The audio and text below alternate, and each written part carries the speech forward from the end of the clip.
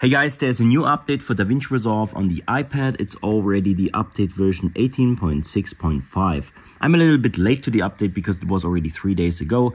It is just a very short minor update. The main reason is because they updated the raw SDK to 3.6.1. We had that in the version before. And today we are just doing this for all the people who didn't update it like me. What can you do? You still have to update from the App Store. I tested it to open the app and update there, but it wasn't working. So you still have to open the App Store, update there, and now see what's happening.